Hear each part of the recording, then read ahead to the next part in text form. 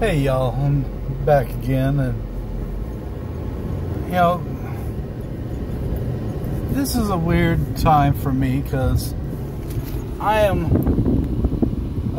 searching for answers myself, and I'm struggling to find the answers that I'm looking for, and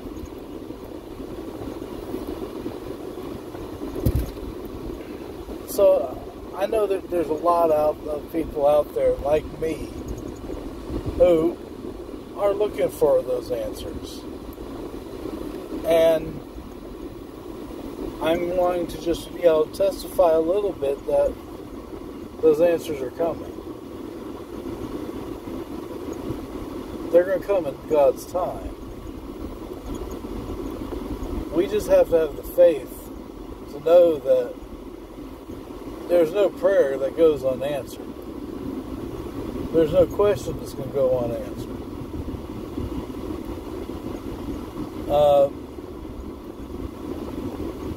We have to have the faith to understand that sometimes the answer is going to be no. Sometimes the answer is going to be not now. Or just wait. I'm doing something in the background for your benefit. And it's for people like pretty much all of us, that being told to wait or not now is hard to accept.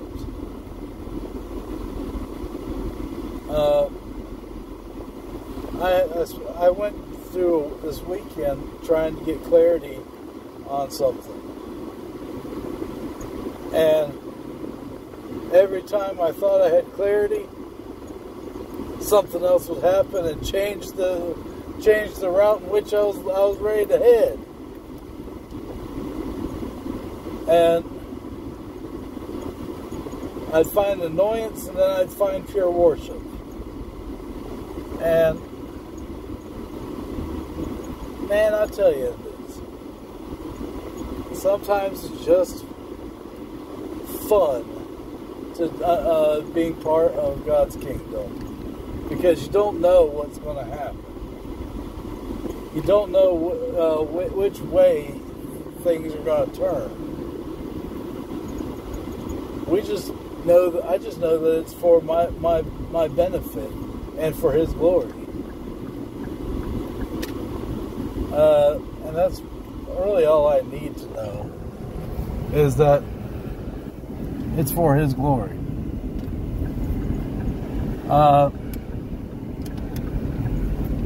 It's like part of, as I've said before, I am part of a motorcycle ministry.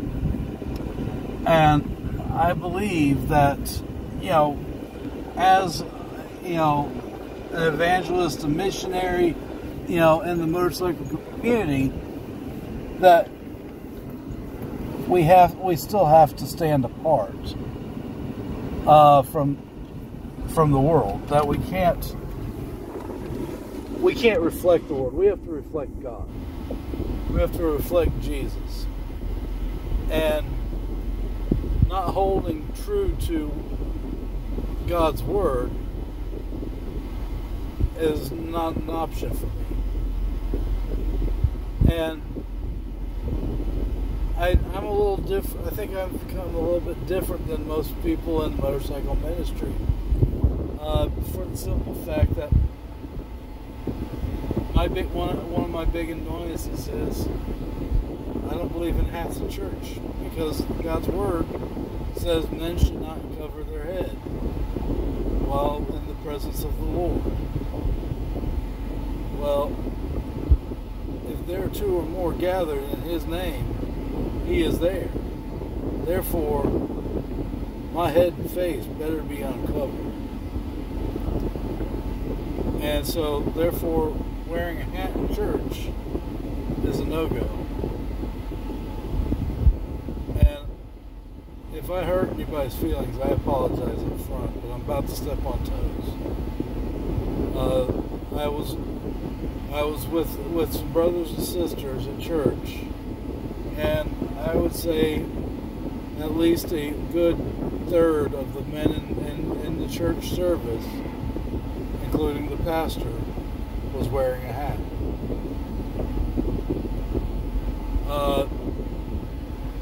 That bothered me a lot. So that's not, that's blending into the world, not standing apart. That's not holding true to God's word. It's a disrespect to God.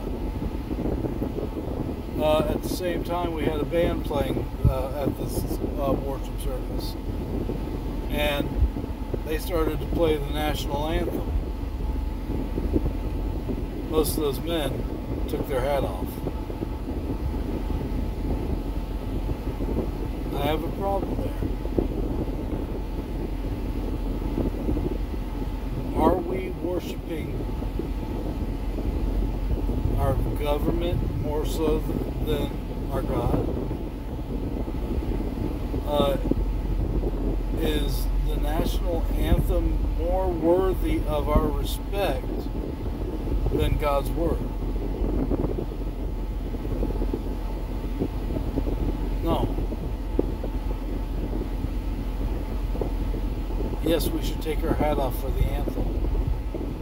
It's to show honor to the men and women who have died for our country. It's to show respect for our country. But you must show respect to God first. Because God blessed America. It wasn't America that blessed God. America has turned away from God.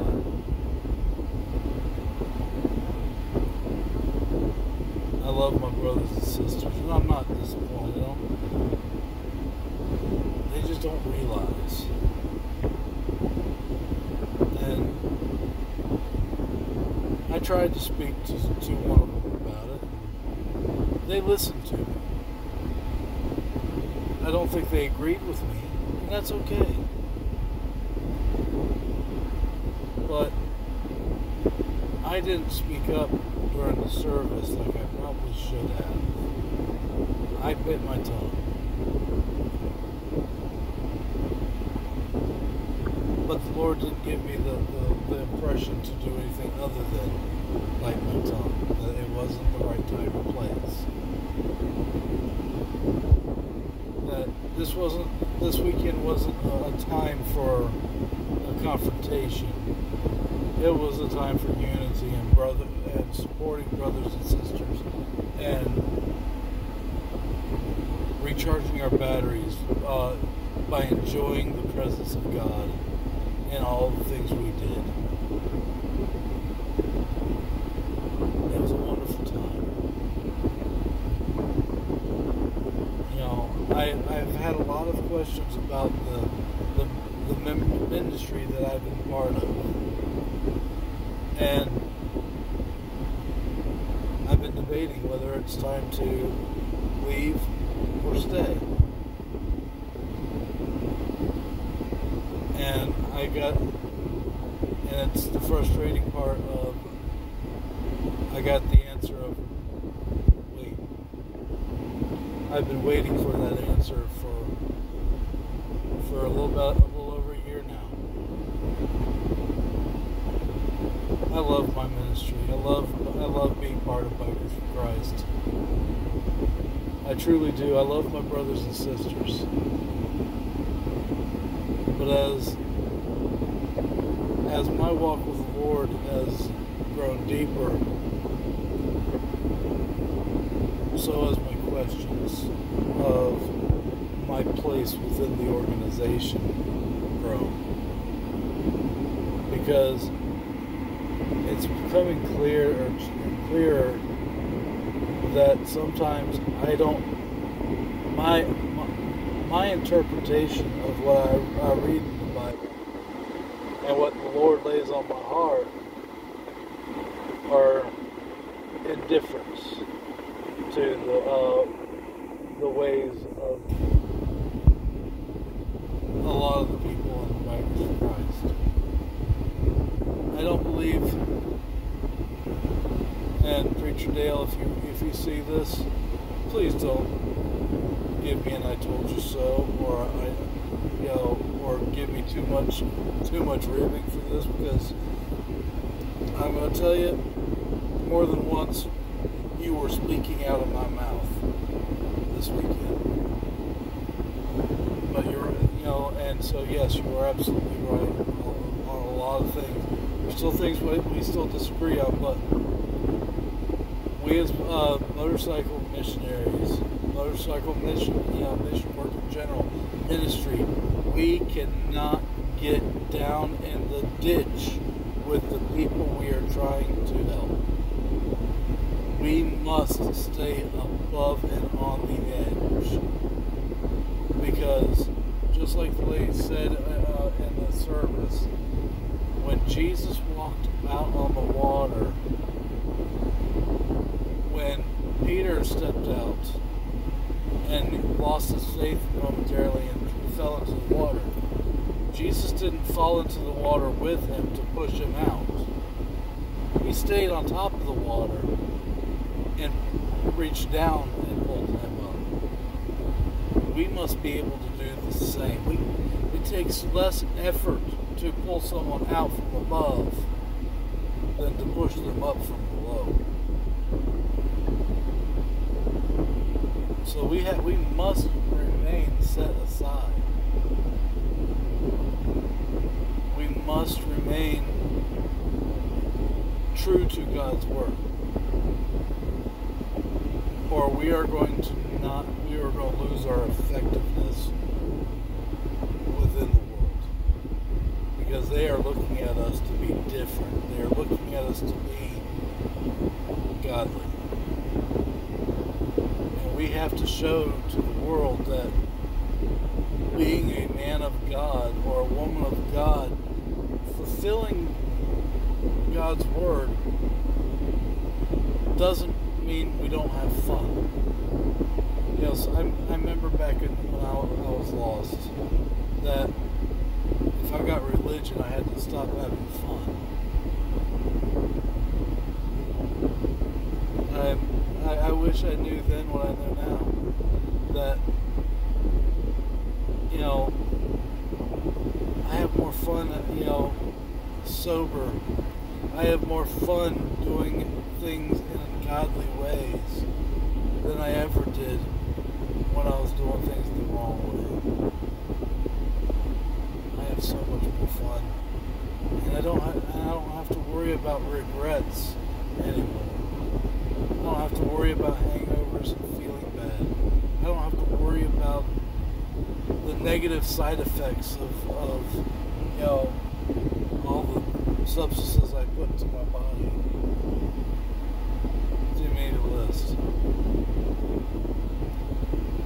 So, you guys, if you agree with me, please share this. If you don't, let me know why you don't agree. If you feel that what I'm saying is false, show me scripture. I understand we are not, that we are not to judge.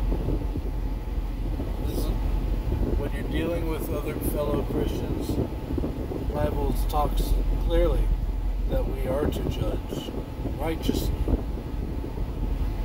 And if you're not following God's rules and God's word, we are expected to speak. Love you guys.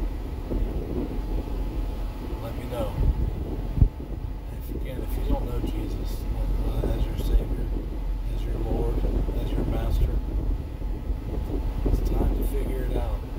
And if you don't know how to do it, give me a shout. Hit me up in comments. Tell me that you're lost, and I'll let you know how to find him, because he's knocking on your heart where you wouldn't be looking for that answer. He's just a word away. You just gotta give your heart over to him.